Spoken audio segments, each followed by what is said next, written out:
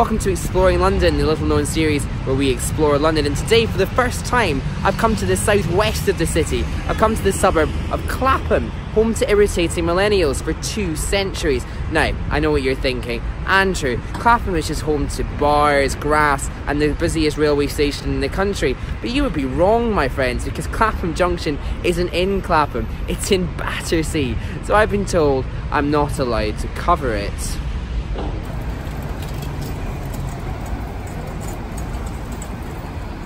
Anyone that's ever been on a long car journey with me will know that I have an intense obsession with whether we're driving on a Roman road or not. Look, I know we're going to be late now, but just imagine one day, thousands of years ago, Roman soldiers thundered towards Caledonia. And Clapham High Street is, of course, not a Roman road. It's a sort of parallel offshoot of one, though, that was called Sainsburys. It used to run from London Bridge all the way down to Chichester back in the days of Centurions. This bit that we're on is called sometimes the Clapham deviation, which coincidentally is what I call my friend Mark. So bizarrely, this quiet suburban paradise round the corner is the remains of the ancient thoroughfare. Not that any of the residents probably know that. Idiots. A big chunk of one part of the London Underground follows the route of Stane Street, giving rise to the indisputable fact that the original designer of the route of the Northern Line was a Roman engineer back in AD 40. There's a few clues hanging around as to the Roman heritage, including this ancient marking stone, helpfully completely obscured by shrubbery, that lies outside the Omnibus Theatre. I'm in the old town now, which was the bit of Clapham where in the 1700s the well-to-do of society started building their magnificent grand houses far away from the muck and grime of the city. The joke was on them though. In the 1800s the railways built out here and brought the muck and grime right back to their snobbish faces. It's quite interesting, if you look at old maps of Clapham High Street in the 1850s, there's these lavish front gardens everywhere. They're all kind of village mansions. 60 years later though, the front gardens have all gone. It's part of smelly London now. Clapham's one of those places that tour guides can list off names of people you've vaguely heard of that used to live here. Charles Barry, Samuel Pepys, Edvard Grieg. But I can't be bothered with that, so I'm going to tell you the story of one of them. Behind me is the Holy Trinity Church, which Clapham residents built on the Common in the 1800s. A man called William Wilberforce, whose name sounds a bit like a Thomas the Tank Engine character, had recently had an eat, pray, love moment, searching for himself whilst travelling Europe with his mum. He had converted to evangelical Christianity and so moved to Clapham, where like-minded individuals who'd go on to be known as the Clapham sect were campaigning to abolish slavery. And they did it. He did it. He was a driving force behind the abolition of slavery. And then he died 3 days after the news came through that it would go through Parliament, which I guess kind of makes it his life's work.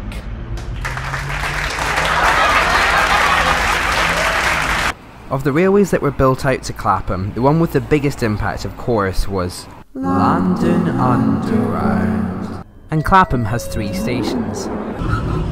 Clapham North, Clapham Common Station,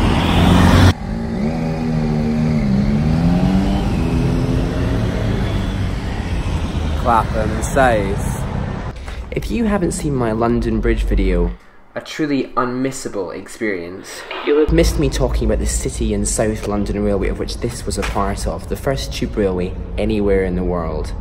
This island platform design was a feature of a lot of the original stations, built in a time when you didn't have to squeeze up against a sweaty 50-year-old man in order to get to work in the morning, and people falling onto the tracks due to overcrowding was therefore not a concern.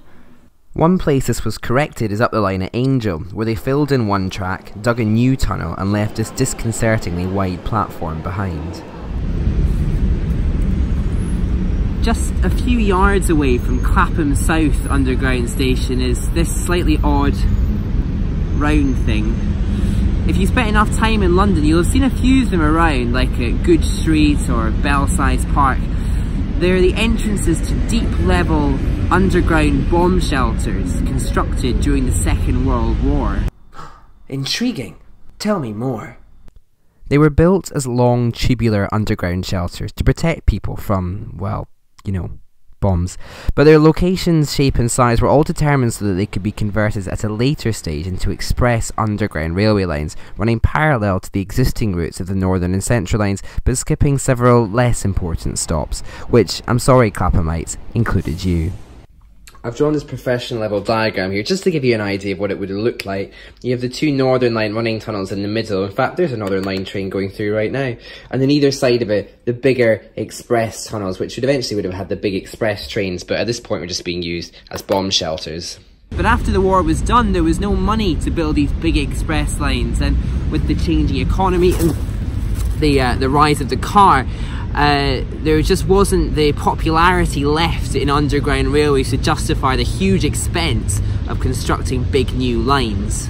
And Clapham is filled with more of these bomb shelters than anywhere else in London, which, if you think about it, is actually quite suspicious. I mean, who are they protecting?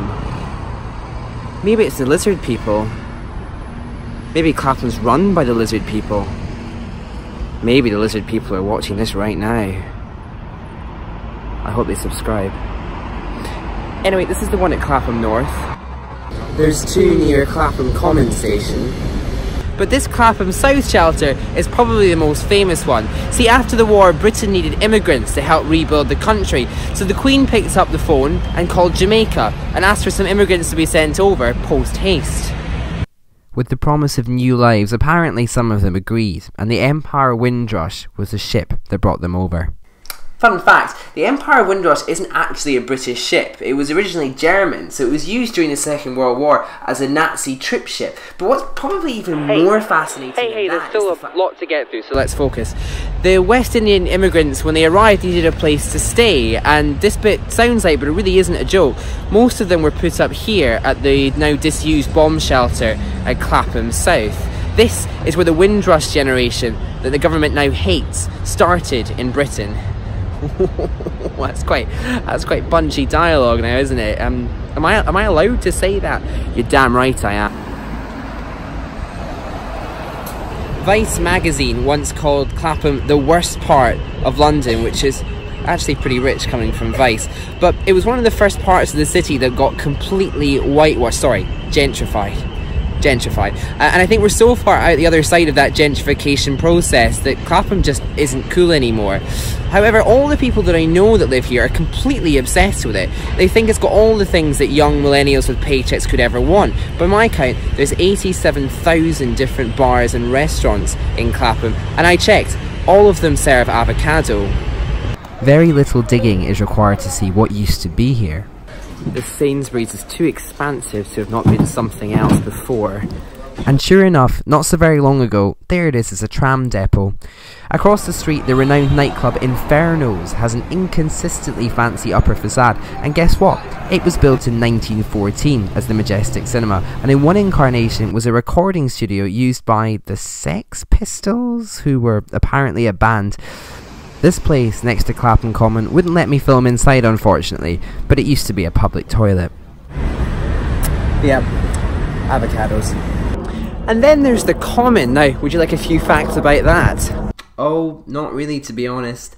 Well, it was first recorded as existing 1 millennium ago in that old page-turner, the Domesday Book, as part of the Manor of Clapham. Clapham, by the way, comes from the Old English clop, meaning homestead, and ham, meaning hillock. So literally the homestead on a hillock. So endlessly English. The Common was not the pram-pushing paradise as it is today.